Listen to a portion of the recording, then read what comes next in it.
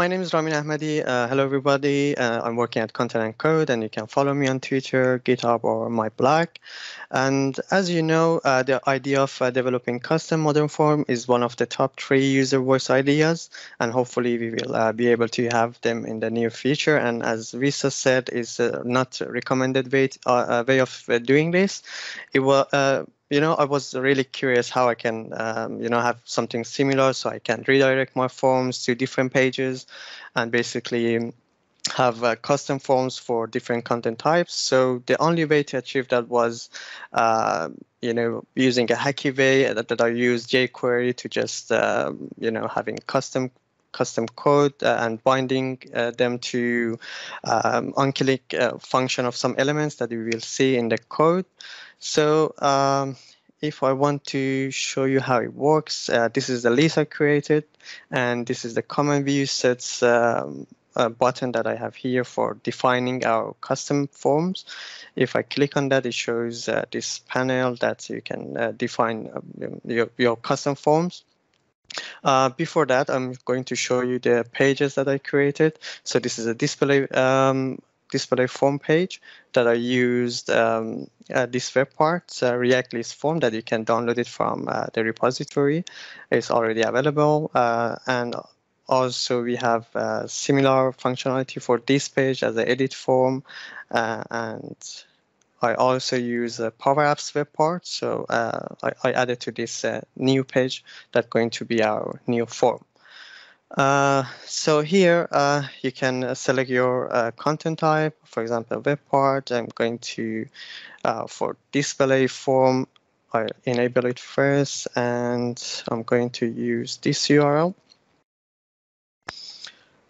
I'm going to say new tab, and also there are some tokens available, so you can pass it as a query string parameters. For example, I'm going to say item ID equal to one of these token, which will be item ID. And you can save this. I'm going to have similar configuration for the edit forms.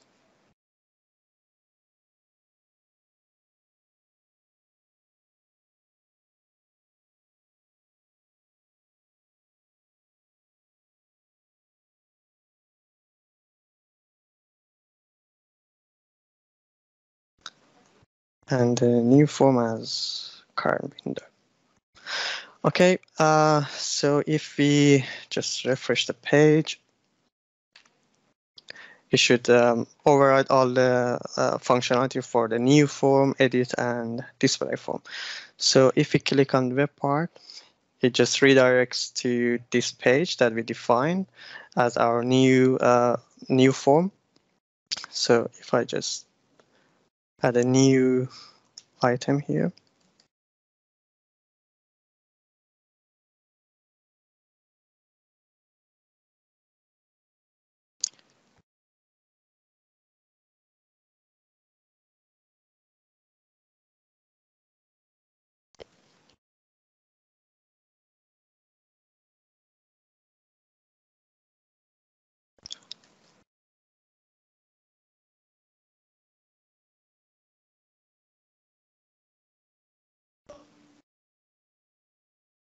Sorry guys, I don't know why this is being blacked out. So I just wanted to show you this is a new page. So if you go back to the page, there was some problem with the Power Apps form. So if we click on one of these items that has a web part content type, I click on edit, it just redirect the form, and here you can see that item ID passed to this page as a query string, and these are the fields that is being filled in this web part. And also if I click on each item, it's going to open the display form in a really new page. But it doesn't affect the other content types. For example, we didn't touch the extension content type. So if we just click on edit, you can see the default form, it just pop up. Or if we click on the extension here, it just use the default forms. Or you can open the display form as well. And so this is the demo about how it works. So let me just go through the code and show you how it's been done.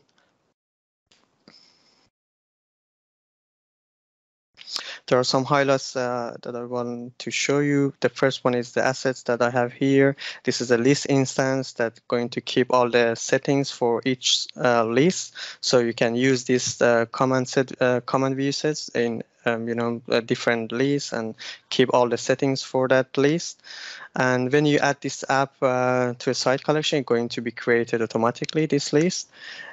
And also we have this settings panel. So this is a Fabric UI panel that is responsible for adding or updating these configurations to that list that I mentioned before. And we also have a list service class that uses PnPJS to do the updates or adding the items or getting the content types from the list so you can select them from the panel. And here is the code that I just mentioned before. And as you know, as I mentioned before, and also Vesa mentioned, this is a really hacky way. So as you can see, I just use jQuery to bind the click event to each button. For example, edit, open, or new buttons.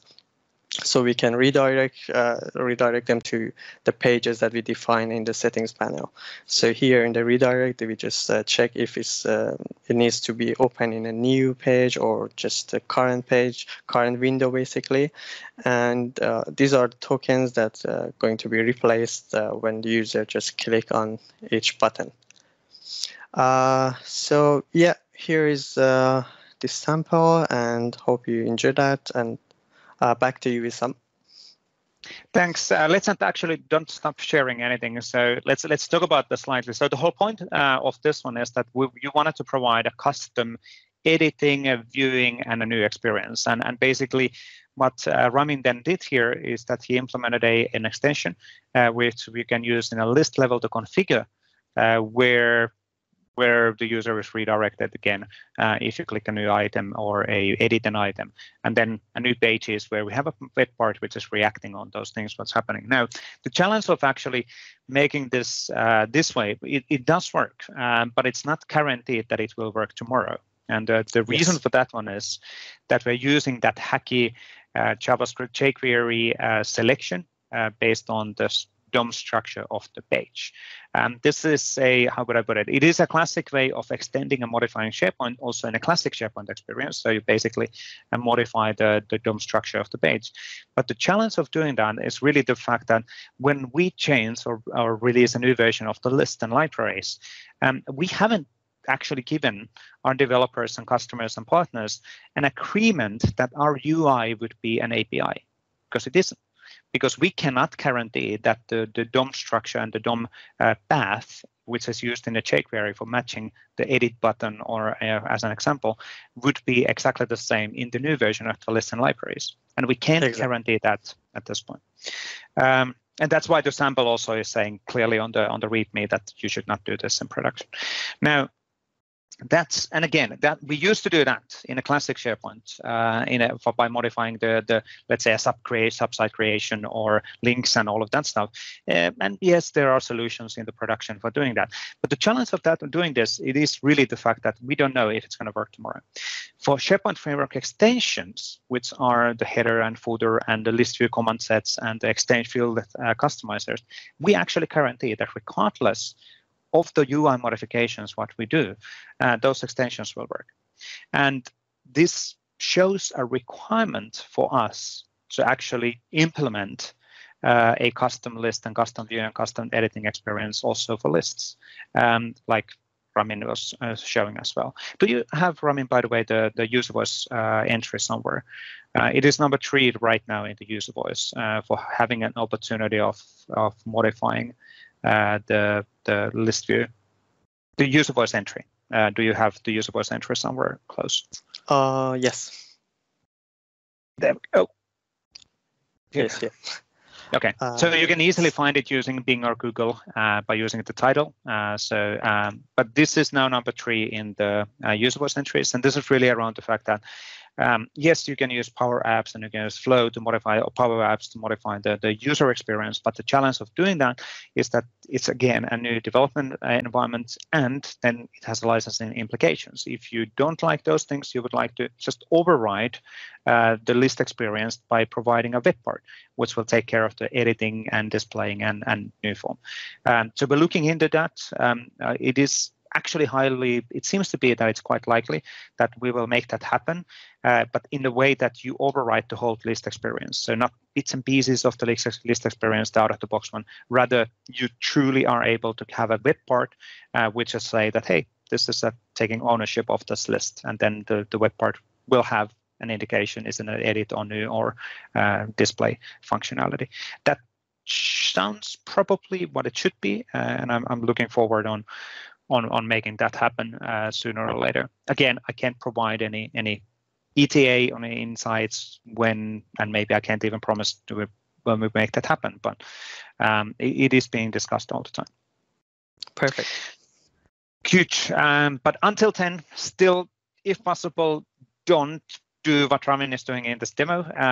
But then again, if your customer, this is one of those things where when I was a consultant, then you need to figure out and you need to get clever. If your customer is saying that, well, if I can't make this happen, I will go to another provider and I will go to another platform. Well, that's not also what we want.